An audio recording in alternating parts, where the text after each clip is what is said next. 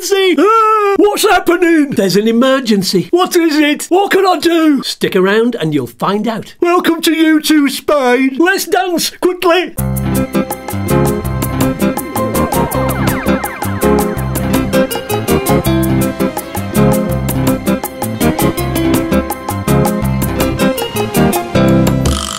Hi, I'm Skatz, and this is Walter Ego. Hello! And this is Tommy. Oi, oi! And we're going to tell you what to do in emergencies or situations that need reporting to the police in Spain. So it's not an emergency? Not right now, but it's good to be prepared. You nearly gave me an heart attack! Sorry, Tommy. Let's get straight into what you need to know. Oh, go on then. There is an amazing and very handy app that you can get for your smartphone called AlertCop. Oh, is this an advert? We have to buy something? No, it's a free app that's operated by the National Police, Guardia Civil and the Ministry of the Interior.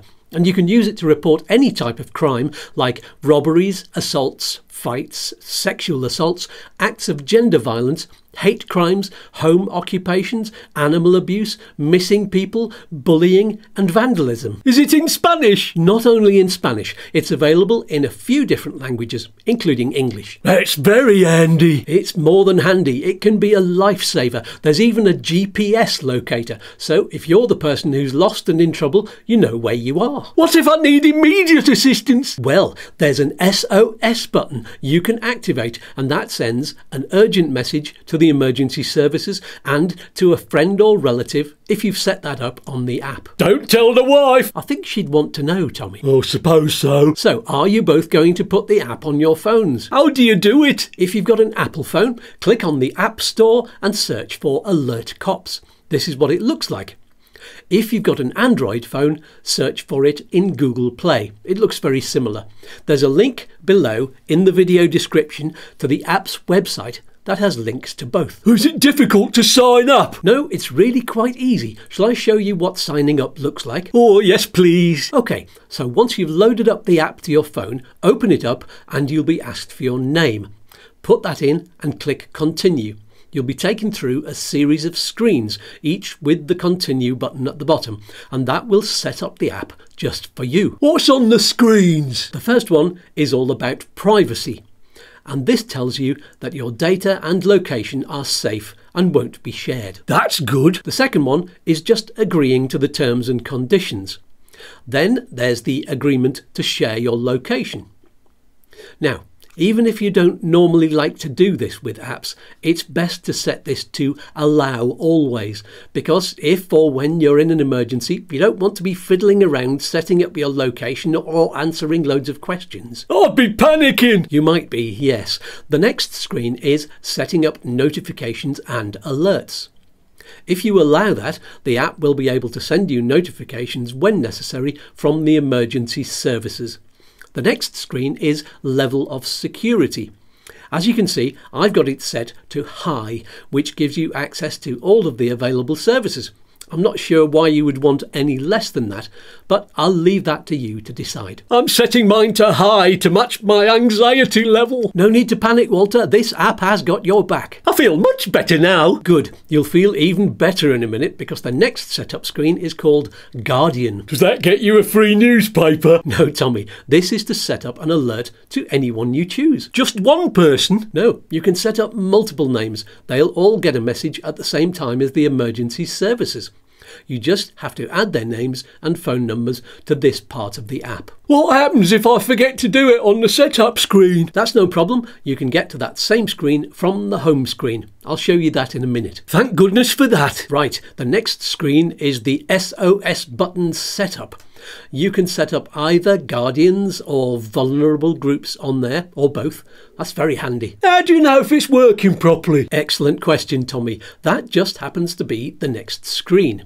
There's a test button that tells you whether it's all working, without actually contacting anyone or calling for emergency services, because that would be wasting their valuable time if there's nothing wrong. Oh, I don't want to do that. No, you don't. But don't let that put you off using it if you really need it.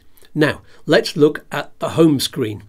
As you can see, you can report all kinds of things and it's all very easy to use. And there's a second page as well. There's even a button for deaf people. that gives you access to this next screen, so you can have full access to reporting anything you need. I think I might need that. Is that why you shout all the time, Tommy? Are you hard of hearing? A little bit, yeah. Well, thank you for telling me. Let's very quickly go through the different options from the home screen now, so you know how to use them. Here is the theft, robbery and assault button. Now, the first thing that comes up when you press a lot of these buttons is a screen like this that asks whether what you're reporting is happening to you or to someone else.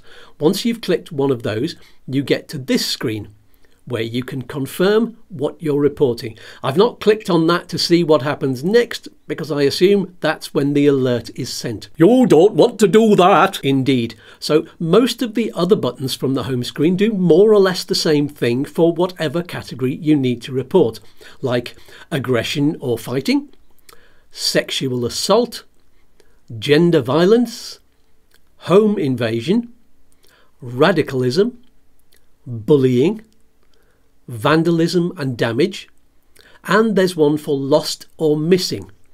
And there's even one specifically for if you're walking the Camino, so it can track you in case you get into trouble. Now, the other ones you'll see for things like hate crimes also give you explanations of what a hate crime is and how to report the crime. And there are similar explanations on the animal cruelty section. That's a lot of crime! It is. I think it's great they've got different buttons for the different crimes, so your alert goes directly to the right department that's expert in dealing with it. Are there any more things the app can do? Yes, I mentioned the GPS before. If you click on the map logo at the bottom of the home screen, it sends you to the page where you can see exactly where you are.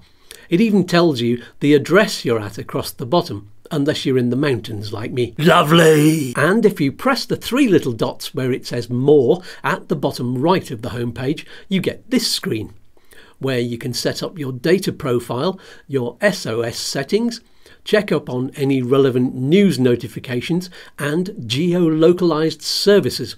And finally, there's a user guide and frequently asked questions, along with all of the legal stuff and accessibility declaration. Oh, and one last thing, there's a My Chats logo at the bottom of the home screen where you can find a record of all of the typing chats you've had with the various services on the app. Well, that's a fantastic app! It is. I would recommend it to everybody. Are there any more handy apps? Yes, there are. I would suggest getting Wildfire Watch if you're in an area prone to wildfires. And there's also the 112 Where Are You app, which is a bit like the SOS button on AlertCop. You can specify which emergency service, so I'd say if you see someone in distress in the water, for example, or something specific like that, then use that one. Put them side by side on your phone's home screen so you can see them easily and quickly. I feel a lot safer now. Marvellous. Are you happy, Tommy? I'm extremely happy! Excellent. Then it's worth clicking on the like button and subscribing. OK, then can we do the dance again? Why not? Peace and love. Peace and fluff. Oi, oi! Let's dance.